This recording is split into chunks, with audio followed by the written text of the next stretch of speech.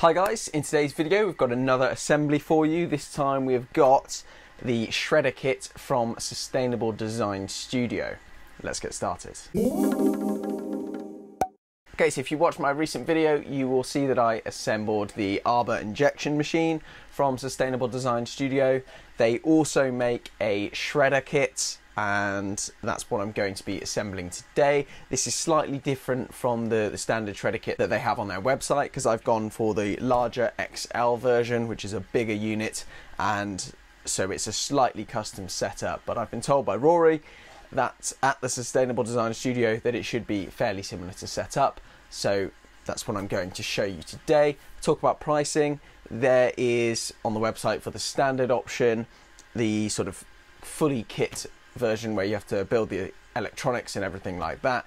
That comes in at 2275 Great British pounds, and then you have the partially built kit, which is like what I've gone for here, where the sort of electronics box is set up for you, and there's a few other bits that are put together for you, and that one comes in at 2675 Great British pounds.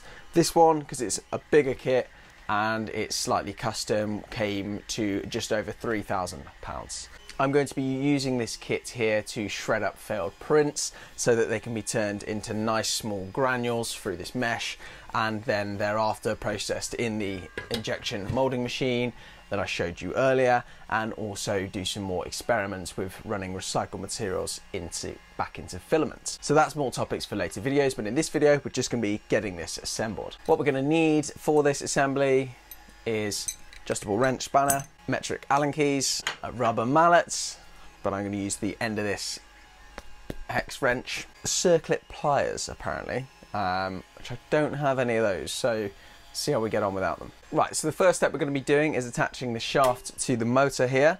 So I'll just make a little bit of space. It says to lie the motor down flat, like so. This bit here, they've already put in for me, and it's taped up, so I'm just going to cut that open. We've then got this coupling here, which is a nice heavy thing. Then we've got a tapered bushing, which we have to assemble with the coupling. Line those up. So we're going to take one side of the coupling and use this here, a 1/610 to 28 tapered bushing. Line that up with the holes like so. And it comes with some grub screws, which we're just going to put in here into the holes. So I'll just tighten them up by hand, and then we're going to slide it down onto the shaft here.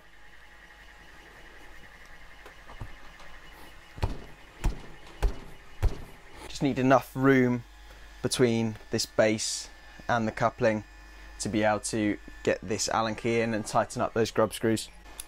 Okay, it's tightened on nicely there. Now we're going to take the coupling from the other side, put the bushing in. This is a slightly different bushing, it's not a tapered one. And that's going to then attach to this shredder.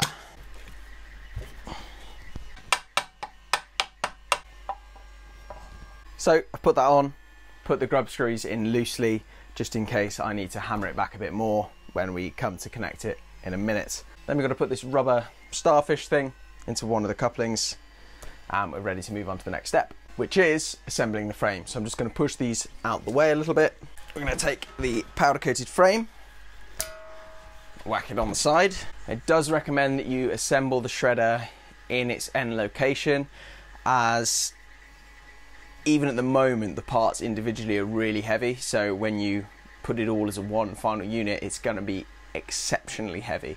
But I've got to make this video, so I'm going to have to assemble it on this desk. So first things first, we're going to add some feet. So if you rotate this over, you can see that the frame has already got some nice threads made into it, so we can just screw the feet in like so. Now these feet are designed to allow you to level up the frame in its end location. At the moment I'm just going to turn them all the way in. Okay, so that's the feet on.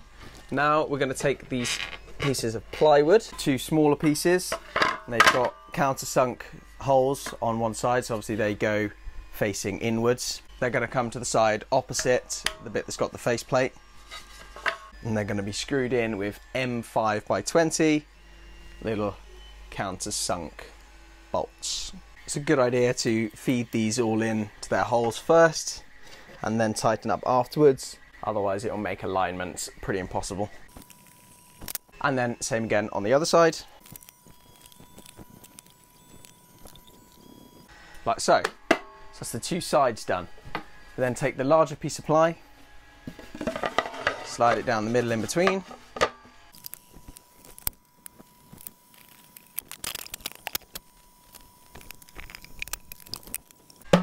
okay, and that's the base plywood put on now as well. We're now going to take the back panel, which is this one, and put it onto the back, unsurprisingly. Says that the middle hole is slightly off center, and you use that to basically work out which way around it goes. Got loads of these little M5 bolts, which is what we're going to use to put it in place. Okay, that's the back on. Now we're going to do the same with the side panels. It's one side, now the other side. Now we're going to put the plate on the top, and it says the orientation is crucial. This little notch in the square needs to be at the back of the unit.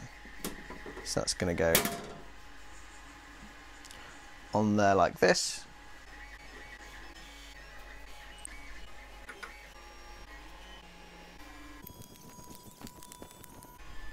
Shaping up quite nicely now. Right, so that's nearly all of the panels connected now. There's still one more which will go on the front here, but before we do that we've got to attach the motor and gearbox. It's going to go onto there, to the 10mm thick steel plate to support the weight, and then it's got holes in here in the bottom which align with holes on the frame itself. We've then got some M10 by 45mm hex bolts which we're going to use to secure this. So washer on, push it up and under. Can't help thinking this would have been easier to do before I put the panel on there, but just following the instructions as they are.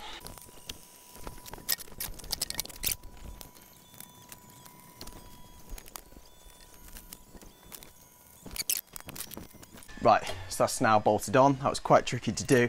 I'll help if you've got a socket set, otherwise that'll take ages. Next we're going to do very similar, but this time attaching the shredder onto the frame here as well. Okay, so now that's on in place. Take M8 bolts with a washer and use them to secure this onto the frame. That is now the shredder mounted to the frame. It's got one in each corner, mounted nice and tightly. I did them the other way up than is shown in the video because some of the side bolts were blocking where I needed to tighten up from. That's all good though. The next bit is to sort out these couplings and join them all together in place. We've basically got to get them so they're both level and there's a slight gap between the two couplings, and that gap is even all the way around the circumference.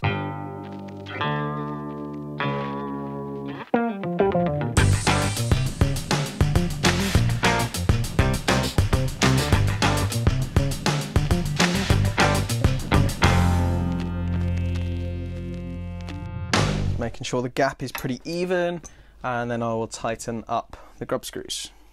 Okay, so that's all now bolted up, so I can go ahead and put the final metal panel on. So that goes this way with the notch on the far outer side. The metal panel that I've just attached here is actually the wrong size, so in the custom build it obviously didn't get adjusted, this piece, so I will have to mention that to Rory and get this piece remade. It's just a little bit shorter, should be a bit longer, but you know, at least that proves it's custom. Okay, so we've now got the two coupling guard pieces, so we're going to take the smaller side and put that on the back, which is the side facing the camera. So it looks like we're going to do this by removing the bolts from the panel and then putting them back through this. And then we're going to do the same again with the front piece, in removing the bolts we put in the frame earlier, sliding that in place so that it lips over the top of the other one and then into the frame again. This is made from 1mm steel, which is then cut carefully so it can be bent, which is quite a nice, clever design. Then I'm going to line these two holes up and use another button bolt to just join them together. Can't say that this bit is working particularly well.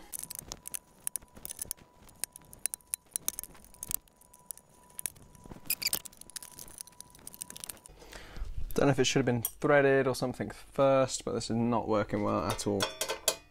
Luckily, I do have a threading kit, but obviously you shouldn't have to do that. So I'm going to take this side back off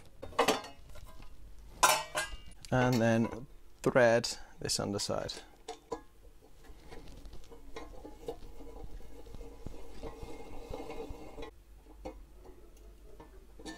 Right, so on we go with step 18. So we're going to take this cover plate and add it to the side of the shredder module here. Okay, so that goes on there like that, nice and tight, nice and snug. We then take this one here and we're going to put it on this, the gearbox side, to protect the gearbox shaft. And we're doing that with these thicker bolts. Okay, so they're all in there nice and tightly. Quite like how this is shaping up now with the black and grey yellow colour scheme. It's looking good. Now we are taking the electronics box and we're going to mount that over here.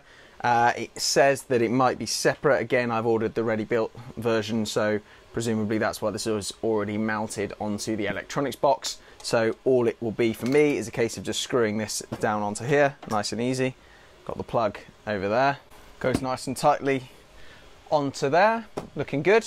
If the electronics box wasn't already mounted onto that bracket, then you'd have a couple steps just to get some wires out and then mount this electronics box to that bracket, but that's all been done for me, so ready to go on to the next step. Here we've got some pressure sensors which come out the side of the electronics box, and we're just going to attach those to the shredder top and bottom. The pressure sensors go in down here and up here, and they're screwed in by these two M3 bolts into each one respectively. What these do is just check that the lid is on and that obviously the shredder is attached to the base and it's not managed to shake itself apart. So I suspect that's just a safety feature. Suggests using the holes in the gearbox to secure this wire neatly with cable ties. You've got the potential for plastic shreds and shards flying around. Probably a good idea to have the cable nicely secure. Right, now we've got to connect up this electronics box to the motor. So we're going to undo the screws, take the cover off. We've got these capacitors either side. They're padded, so we'll leave them padded, but just hang them down out the way for the minute. Then we're going to take the cabling here from the wiring supply. I'm going to push it down into the top, screw it in. If there's bridging connectors in here that span between the two electrical points, they can be discarded. And then you just have to go through and wire up the cables to the respective phase points on the gearbox.